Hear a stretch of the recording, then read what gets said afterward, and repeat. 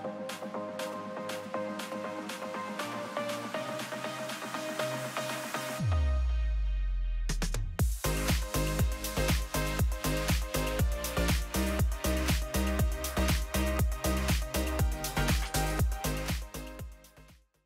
everyone. Welcome to the SavvyCast. This is Jamie, and I'm very grateful to all of you for joining, whether you're watching on YouTube or listening to the podcast. Okay, we're going to have a fun, very informative episode today. I have as my guest someone very dear to me, Finlay Coupland. Finlay is my going into her 4th year social media coordinator, and way more than that. She works with brands and she analyzes content, edits content. She just basically is a Jill of all trades where family savvy is concerned. And I just love her dearly. And she's adorable. Finlay, thank you for being on the SavvyCast. Thank you, Jamie. It's great to be here. Okay, Finlay, I totally forgot to say that you, one of the most important things you do, everyone, she edits and produces all of the podcasts. She's one of the main podcast producers. We have another one, a part of the team that also does that, but she just does so much, and I appreciate her so much. And Finlay graduated from Samford University, where my daughters graduated. In addition to working for Family Savvy and the interim between, she's now in the real job search. We'll see where that goes. She's got some exciting opportunities ahead. But Thank you. After graduation, Finlay joined the Disney College program. And so Finlay is going to share insider tips, everything you might want to know if you've been and you want to have a better experience, or if you've never been and you want to optimize your experience, because Finlay knows so much. So Finlay, before we dive into all of that, you know what's coming, the icebreaker question. What would you choose as your last meal? All right. So I've been waiting for this question. My last meal would definitely be, my mom makes the best baked spaghetti. Ooh, it is my all-time favorite. I can eat that all day long. So I would have baked spaghetti. And then on the side, I would have your smashed potatoes. Oh, I had those this week and they are so good. Oh, they are. Oh, and then for dessert, I would probably have some sort of ice cream, specifically from Big Spoon Creamery ice cream. That's my favorite. Oh my goodness, you're so specific and detailed, and that's why I need you in my life. And also, everyone, Finlay is an accomplished dancer, and she is a dance instructor for Miss Kelly's dance studio. Y'all, she does it all. You also orchestrated a whole team, led a team for step sing. So you are multi-talented in so many ways. So Finlay, okay, we're just going to go ahead before we dig in, and I'm going to just address the elephant in the room. There is some controversy and some people have concerns about Disney. And I just want to let everyone know that you are someone who went, you are a shining light. Your experience was great. You blessed every child that you encountered. You did not have any particular issues, although we know there are things out there that maybe you don't know about, that I don't know about. So I know many of you are never going to take your children to Disney. Many of you might. So this is for those who want to know how to maximize your experience. So we're not going to dig into any of the other. We're just going to focus on the positive. So Finlay, the first thing I think that when I hear parents talking about Disney, one of the first things I hear them say is, when is the best time? Because crowds can be such an issue. Is there an answer to that you think is accurate? Because you'll hear different answers based on where you search. Oh yeah, absolutely. So the best time to go, in my opinion, is definitely September. Out of the time that I was there, it's perfect because all the kids just went back to school. And so lots of families aren't going in September since they just started.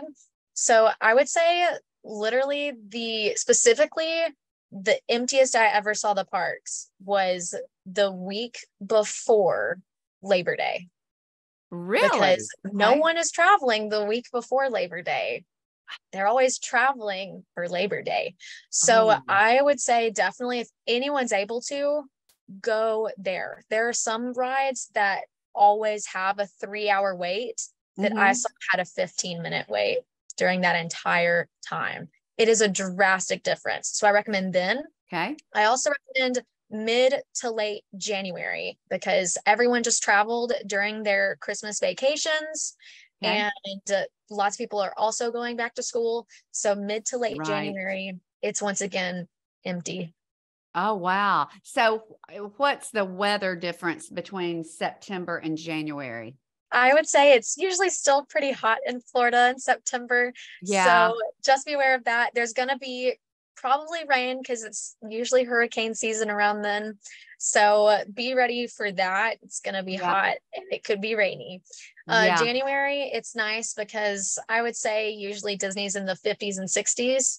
So Oh, if yeah. you want to kind of get away from the humidity and heat, then that's definitely the time you're going to want to go. Okay. Okay. Well, we took the kids with Zane's parents eons ago. Emma was in a stroller. I think the girls were 6 or 7. So I am way out of the loop, but you mentioned lines, 2 and 3 hour lines. Now I, under no circumstance would stand in a line that long for much of anything other than heaven, because, honestly, I just don't have the patience for that. Is there a way that somebody who says, I don't care what I have to pay, I don't care, what we have to do, is there a way around that kind of wait for certain rides, or is it just what it is? So I definitely would recommend the Disney Genie Plus service. So what that is it usually ranges, depending on the day, it can range from $15 a person to $29 a person. And you can pay for that the day of, and you can go into the parks and basically you can reserve a time where you can go and get in line. And the lines are shorter, they move a lot quicker. And I think, me personally, whenever I'm going on a trip with my parents, there's never a time where I'm not doing that. It is so worth the money. Lots of people were a bit disappointed just because of the fact that Fast Pass used to be included in people's stay, and they retired Fast Pass after the pandemic. Okay. Disney Genie Plus is pretty much the same. So they can just basically, you'll look on the app, see a time for a ride, you can select it, and once that time hits, you can go get in that line. It is the best thing ever. Okay. I cannot speak highly enough. Okay. Well, it just depends. It depends on the ride. Some rides may have longer wait times than others. So it varies quite a bit, but usually you don't have to wait any longer than 20 to 30 minutes for those. They are really fast. Sometimes you can just walk on with those at any given time. And so it's good. You can book one ride at a time, or if the return time is longer than 2 hours since you booked it, then you can book a second one.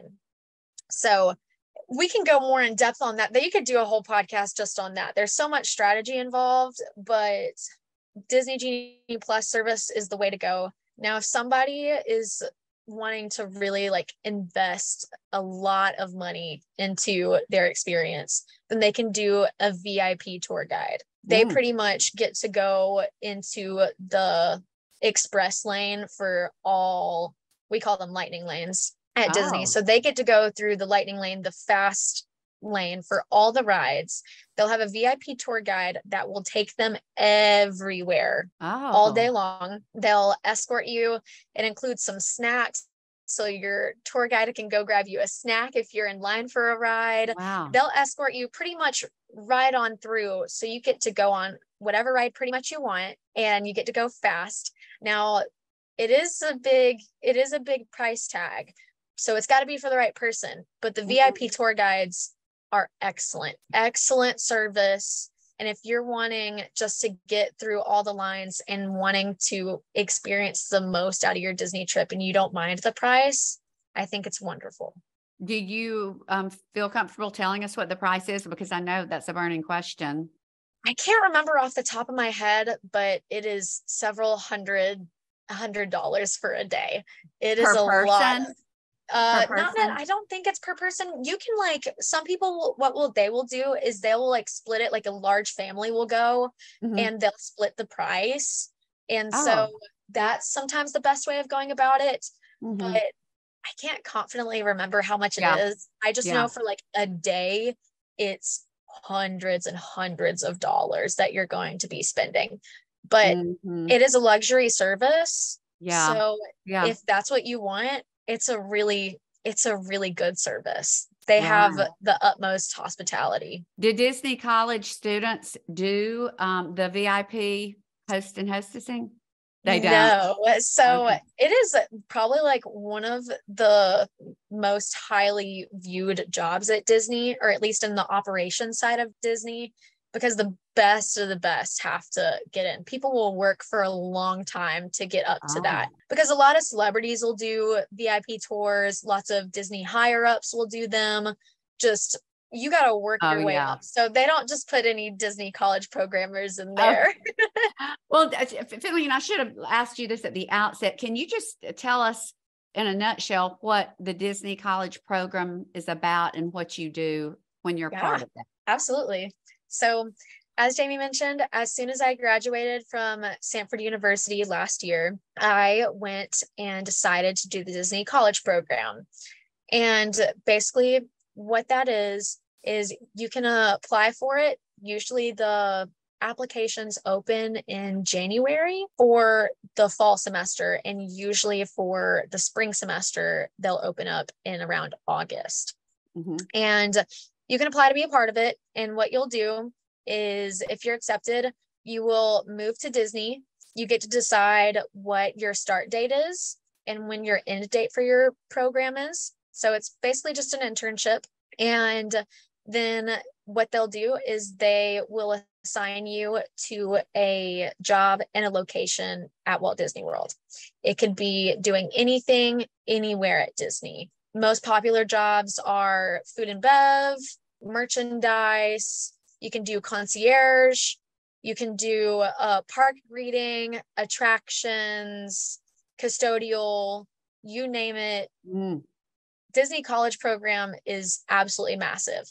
So usually people's programs are about 4 to 6 months long. They'll go there, they'll live in Disney housing, which is about 10 minutes from all the parks. And they recently just created new housing that is super, super nice. I like to call it my mini resort. Oh, wow. Yes, it's so nice. The apartments are brand new. They have like, at each of the housing, they have like 2 giant pools that have jumbotrons, Oh, and they'll wow. host like different events for all the Oh, Disney college programmers. So it's a really nice way to kind of get like a college environment while also being at Disney. It's super fun. Then you also Finley, get work experience working at Disney. You get all the Disney training, which looks great on a resume. mhm, Everyone loves to hear about that. So mhm. I honestly cannot speak highly enough about the program. I absolutely love it. Now, I do tell people to keep in mind is that if you're interested in the Disney College program, you're not just on a vacation. Some people will go into it Yeah. thinking, Yeah. oh, I'm just on a Yeah. big long vacation at Yeah. Disney. You are there to work a full-time job. So Yeah. Yeah. they do have to go into it thinking, okay, I will be working, but it's nice because you do get some of Disney benefits of, you get to go into the parks for free, and you Mhm. get the free parking, you get reduced stays at resorts. Yeah. So you get a lot of these discounts and stuff. So I think it's a great thing for college students to get involved in. You can do it while you're in college. I personally waited until after I graduated so I wouldn't delay my graduation. And you can Mhm. do the Disney College program up to 2 years after your graduation. Oh, okay. Now, is it paid or just internship where you It's paid. It's a Oh, paid internship. and It's your really great. housing? Okay. Yeah. Wow. Basically, one thing that they do for the Disney College program is they will take your rent out of your paycheck before you ever receive the paycheck.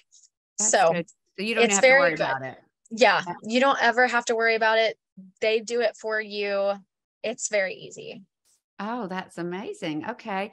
Well, Finlay, for those, I was at an event recently and there were a lot of moms. I was at a table with a lot of moms with young children who are planning a trip. One of the biggest things is where to stay, because you've got proximity, you've got, you know, the particular aesthetic and the vibe of all the different places. What is your personal favorite and why? And then maybe hit some of the places people might want to consider, maybe your favorite in each, you know, the ultimate category, and then maybe a little budget. Yes. My personal favorite that I've ever stayed at is probably going to be Art of Animation. That one, it is very heavily Disney themed. So if you just want to walk around a resort and be like, wow, I'm at Disney, this is it. It's basically, it has all of this different pieces of artwork that are all based on Disney movies. They have 4 sections of the resort that are themed The Little Mermaid. Then there's a Lion King section. There's a Finding Nemo section and a Cars section. And when you walk through, it literally looks like you are in the movie. I think that one is really good for families because a lot of them have like family suites. So that's a really good option. And they have a massive Finding Nemo pool that is really, really cool. It's really new? Is this a new this one? It's newer, but it's not brand new. It opened, I would probably say like 8 years ago. I'm not entirely sure. So is it a luxury? Is it, or is it just still the 3 that luxury? It is a value resort. So that's going to be on your lower tier. So a lot of people I think are surprised when I say that it's my favorite, but like I said, it's one of those where like you walk around and you're like, I'm at Disney. You can, if you go to the Cars section of the resort, it literally looks like you stepped into the movie, and you can take photos next to, they have the life-size version of the Cars. So like Lightning McQueen and all of that stuff. So it's an really immersive. Immersive. It's so immersive. Okay. I love that resort. And it's nice because you're right next to the Skyliner. And you can jump on the Skyliner and go to Hollywood Studios and Epcot from that resort very easily. Oh, okay. So that is great information, because I would never have thought that. Now, what about the 3, you know, for someone for whom money is no object, they want to stay in the best of the best. We have, what is it? Grand Floridian, Contemporary, and Polynesian? Yes. Okay. Those are a few of the deluxe. Out of those, I would probably say I personally really like the Polynesian. I think it's very unique, obviously, with its heavy theming. It has great restaurants there like Ohana's, and it's really nice because you can sit out on their beach and watch the Magic Kingdom fireworks. So that's really, really fun. I like that one. Another one that's technically a Disney Vacation Club resort, but it's similar to deluxe pricing, is the Boardwalk Resort.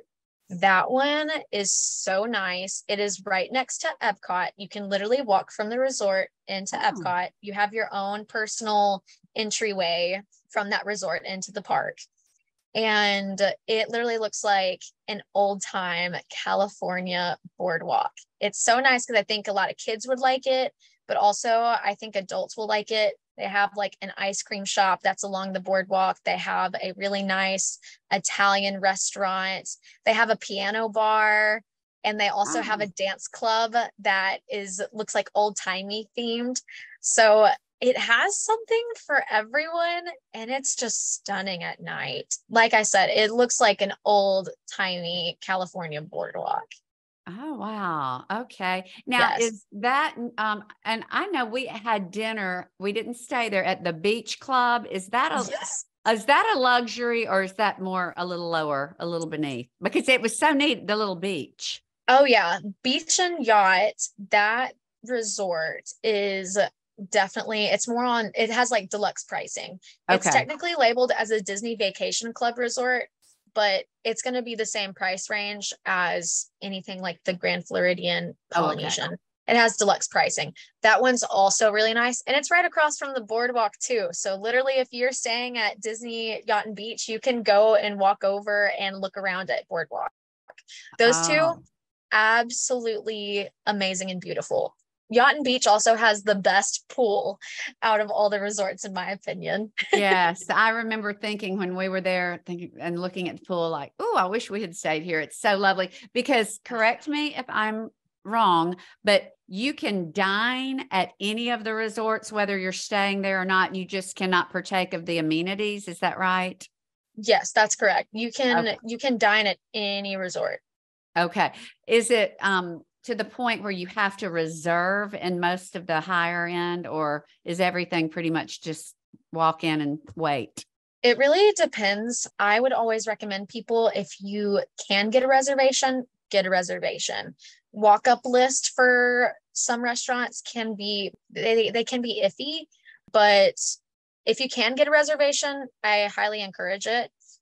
Usually if someone is like dying to go to a certain restaurant and they just don't see any reservations, my biggest tip is start looking about 3 days before you want to go, because there's going to be last minute cancellations where people are on their vacation and they've decided they're going to change their plans, cancel their dining reservation. And so I tell people at that point, 2 to 3 days before, look at it every hour just to see, hey, did anything open up? Because almost always there is something that opens up that will work for any dining at Disney, even if it's the hardest thing to get into.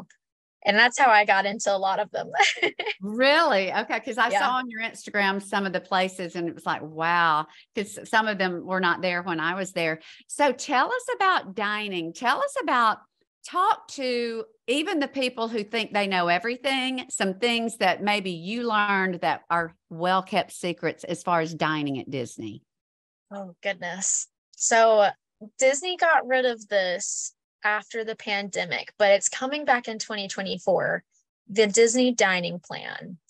That my mom's a travel agent, and one thing that she would always recommend to all her clients is do the Disney dining plan.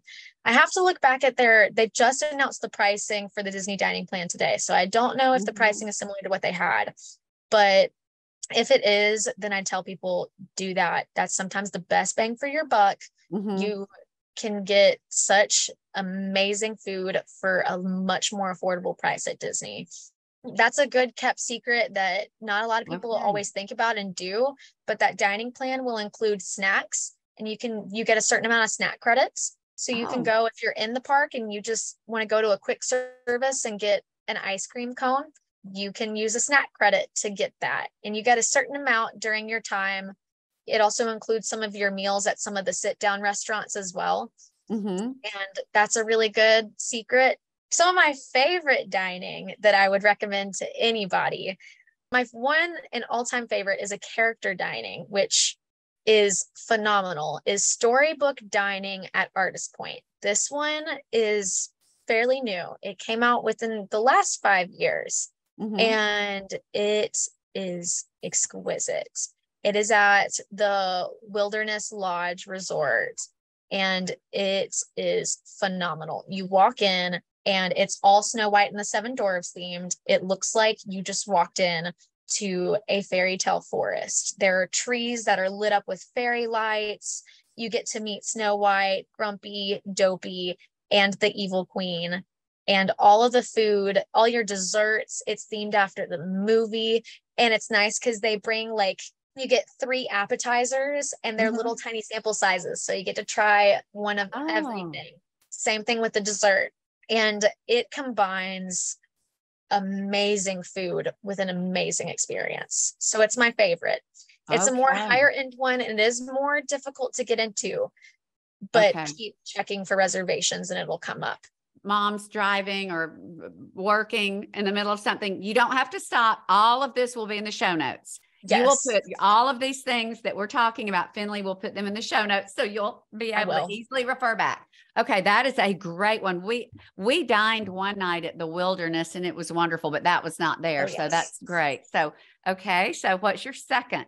favorite? My second favorite is at the Yacht and Beach Resort, and it is beaches and cream. I tell people all the time it is themed after a 1950s ice cream kind of. It looks like a 1950s diner, but it's known for their ice cream. Mm-hmm. And I would say this is a more reasonably priced Disney restaurant. Like, it is, I would say, on the lower end for a sit-down restaurant. Oh, okay. It is amazing. The food is so good. There's burgers and sandwiches and soups. I love the grilled cheese there, which sounds like, why would you pay so much money for grilled cheese? Mm-hmm. It changes you. Oh my goodness. So good.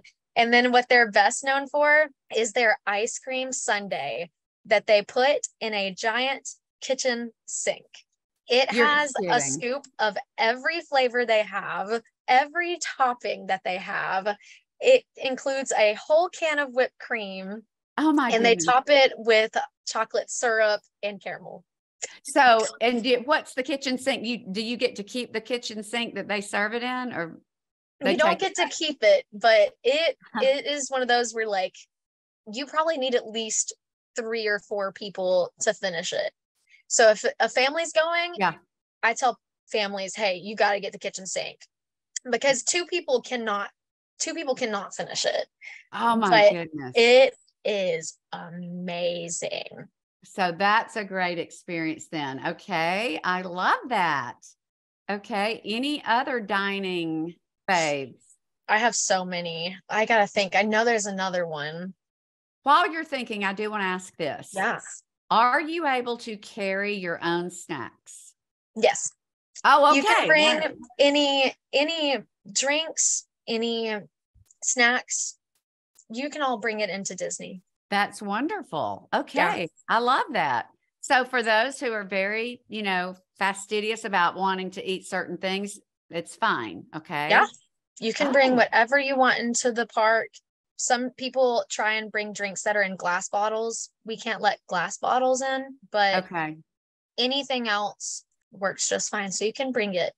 Disney doesn't hold you back from that. Okay. That's wonderful. Well, Finlay, what have you thought of another one you wanted to share about dining? Because I did want to move to transportation, shuttling around. Yeah, there's another one of Disney dining that I think is absolutely exquisite, is the Le Cellier Steakhouse at Epcot. Jamie, you would like this one. It is really good. I went there 2 times during my Disney college program, and they have some of the best steaks. I highly recommend that. And also, if people love a good Steakhouse 71. Are all of these on Disney property? Of course, that one is by Epcot. Okay, so all that you're sharing is on Disney property. Steakhouse 71 is a really nice environment. It doesn't seem like you're at Disney, but it's very fancy and elegant. It's at the Contemporary Resort. And what I always recommend to people is, if they get a steak, they have a steak sauce flight that you can pay a little extra, and it'll include little sizes of all of their steak sauces. So you can dip and try them all. I think it's the best thing. And then they also have the best creme brulee. Oh, yum. Those are a few of my personal favorites at Disney. Okay, well, I know character meals. We went to a character breakfast. I believe it was at the Grand Floridian. It was Snow White. I'm not sure. Can't remember. Are those, like, if you're like, are those still a big deal? And also, is the meeting the Cinderella Castle? I remember. Yes. Okay. Character dining, absolutely amazing. They've now are just starting to bring more and more of that back. I've done Cinderella's royal table in the castle many times, and I think it is awesome. Sometimes the food to some people can be hit or miss. I enjoyed the food. I think it is amazing, especially for kids, because you get to meet Cinderella as soon as you get there, and then they take you up into the dining room, and each kid, if it's a little girl, they'll give her a magic wand. If it's a little boy, they'll give him a sword. And They get to meet, I think there's 4 princesses, and you don't know which ones will be there. They rotate them out all the time, but you get to do that and dine in Cinderella's castle. It's an amazing experience. Is it still so hard to get? You just have to call and call and call. Yeah. It is so hard. I would say keep on looking at the app all the time, but I think they start opening up, I could be wrong on this, but they start opening up dining reservations 60 days ahead of your vacation. So that's one of those that, like, the moment that those reservations open up, it goes in a second. So people, I would say they have to be ready, because I never saw any last minute reservations pop up for that one. It's the highest demand. The Cinderella's castle. Yeah. Okay. Another cool thing about dining that just occurred to me that I highly recommend, and it's called an enchanting extra. And what those are is you pay a little bit extra for a certain experience. And I did this and it was awesome. It's called Savor the Savannah, and it's at Animal Kingdom. And I think it's about $250 per person. Mm-hmm. What they'll do is they'll give you a private tour of their savannah. So you get to see, like, get up close to, like, giraffes and all that you see on their, like, wildlife reserve. And then there is a deck that they have in the middle of the savannah, and they'll pull you up to it. You get off and you have African and Indian cuisine. You can look out, see the elephants, flamingos, like, you're just in the middle of all of it. And you eat, it includes wine, juices, different things like that. And it was probably the best experience I've had. Lots of people don't think about it, because they only take 15 people per tour. So it's very exclusive, but I found a few last minute reservations for it. And I think it is one of the best experiences that Disney has. Oh, that is wonderful. African and Indian food. Yes, it was so good. So good. And then they had amazing desserts too. Phenomenal. And that's a learning experience as well. I mean, that's amazing. Yes. So tell us about getting to and fro.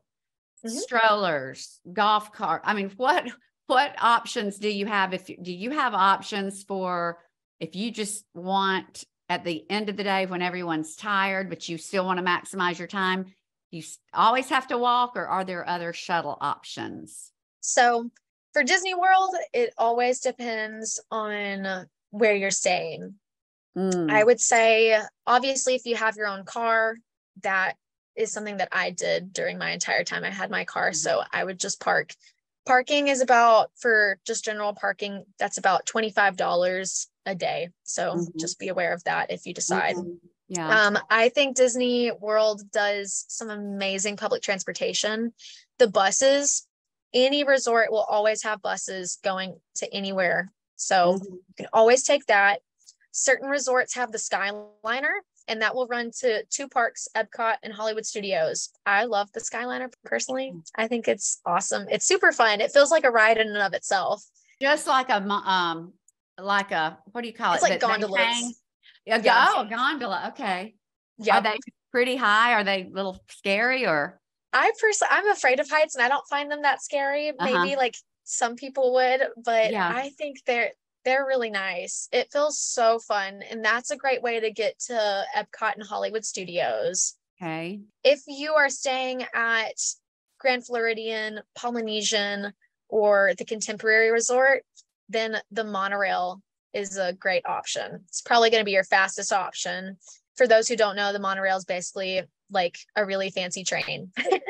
Oh yeah. It's like a fancy subway train. Yeah. But I would say that's probably the best for those, but it's only for those 3 resorts.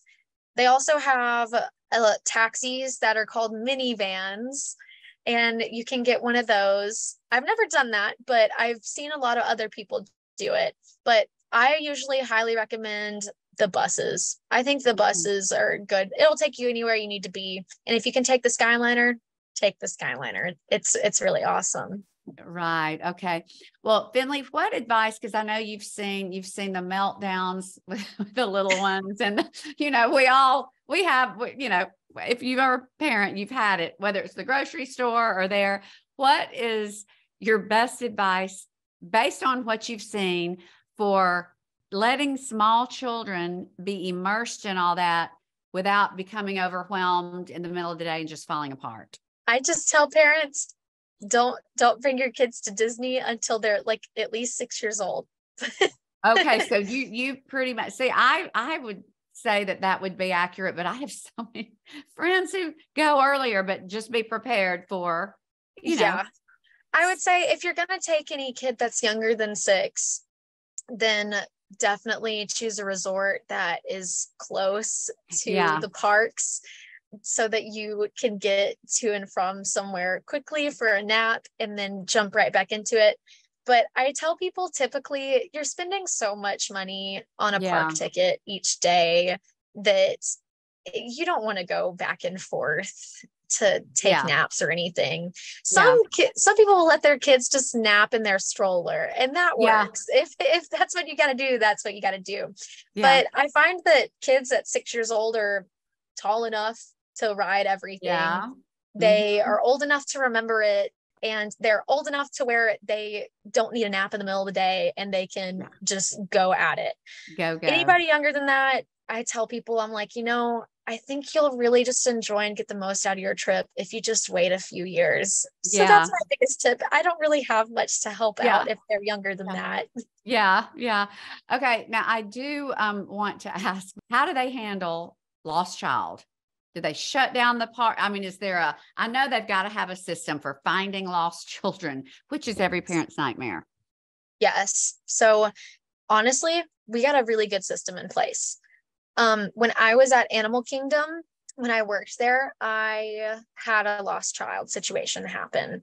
We don't ever call it lost child. We are trained to call it lost parent. They've lost their parents. Okay. That way, lost parent. They don't panic as much. Yeah. And basically what we do is if we see a child that has lost their parent, then what we do is we'll stay with them and we get a description. Then we will call security, and a security guard will come over and assist trying to locate the family. So that way we can get a child back to where they need to be, safe and sound as much as possible. Honestly, when I had that situation happen, we got it resolved pretty quickly.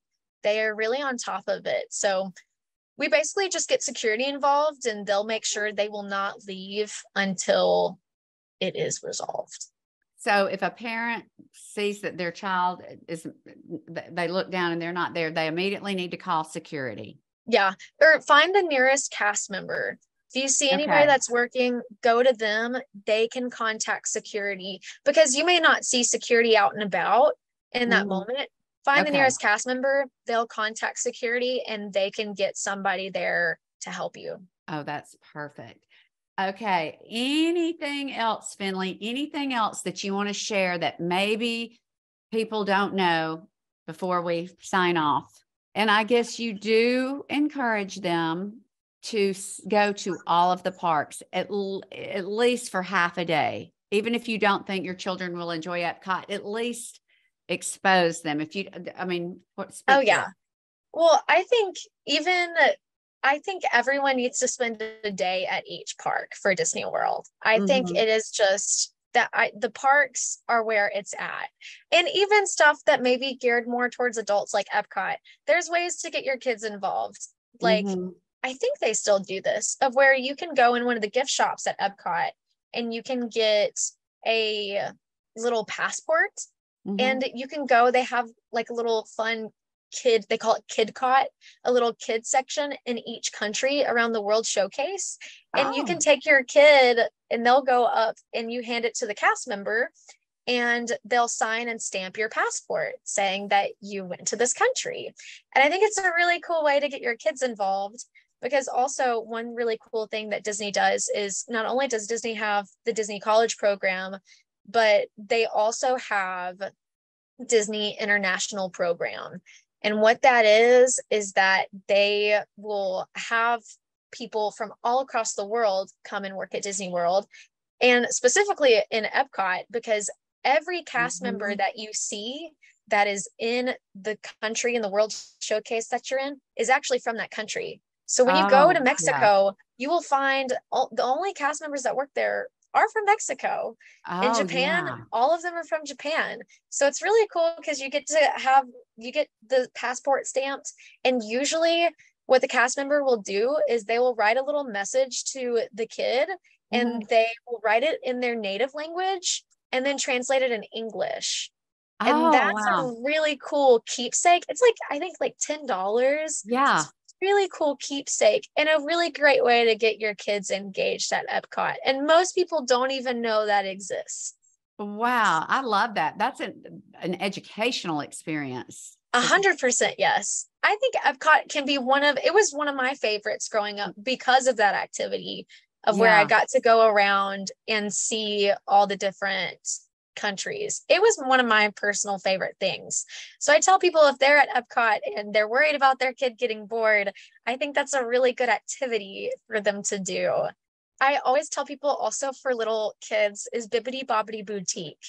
If you're willing to splurge, it is a splurge.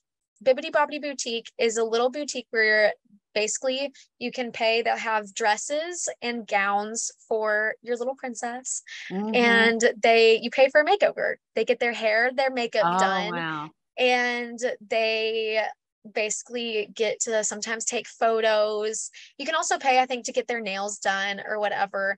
But it's such an amazing experience because it makes girls feel like they're literally Cinderella. They have their own fairy godmother apprentice, and it is so cute. I remember I did it when I was 7, and I still remember it to this day. I think it's one of the best experiences. So I always recommend that too to people with young children. Oh, that's wonderful. Anything similar that you would recommend for boy moms that's similar, just something that's just amazing for young boys? Young boys. Disney used to have a salon that was geared towards boys where you could dress them up as a pirate. Unfortunately, due to the pandemic, they no longer do that, which is really, really sad. But, this is a cool activity that I guess if little boys really like pirates, you can have little girls that like pirates too. But in Magic Kingdom and Adventureland, they have this thing called a Pirate's Adventure. And it's a tiny little kiosk off to the side. Many people don't know about it. But if you go into it, they'll give you a pirate map, and it has like little markings, and you will go all across the area near Pirates of the Caribbean, and it'll send you on missions. And there's different props all around that will interact with you. And that's a really cool thing to do with your kids, especially little boys, if they liked finding treasure. And so that's all of what you're trying to do. And there's like 6 different missions that you can do. So you could easily spend like an hour doing all of these missions if you wanted to. Oh, so there's plenty to occupy and keep people busy. Oh yeah, it keeps them busy, gets them walking a lot. So I think that's a great activity that most people don't ever know it exists. Oh, that's wonderful. Well, Finlay, you have given us so many great tips, recommendations, and suggestions. I think this is going to be so helpful to any mom or grandmother who's planning a trip. So if there's anything else you want to leave us with, then we'll sign off. Yeah, absolutely. My mom, if anybody's wanting to book a Disney trip, my mom has her own travel agency. It's called All About Travel. It's based in Birmingham, Alabama, but she can book travel for anyone, no matter where they're at. And I will always help her with giving suggestions for Disney. She's also very knowledgeable. She's tried many different Disney experiences. So if anybody's wanting to book a Disney trip or a trip to anywhere, she does all travel. I will include her contact information in the show notes. Wendy's fabulous. She's wonderful. And if you use Wendy, you're really getting a twofer because you can also help with all those insider tips. But oh yeah. Thank you. This has been a delight, and you're just so precious to come on and share all of this. And if anyone wants to reach out to Finlay, we'll include her contact information. She's happy to answer any questions maybe that we did not address about Disney and your experience there. So Finlay, thank you, dear. Thank you, Jamie. You have a fabulous rest of your day. And to everyone watching or listening, thank you so much. And until next time, you have a very blessed day. Hi, everyone. I hope you enjoyed this episode of the SavvyCast. If you'll take the time to rate, review, and subscribe on iTunes, that would mean so much. As always, thank you for listening and have a blessed day.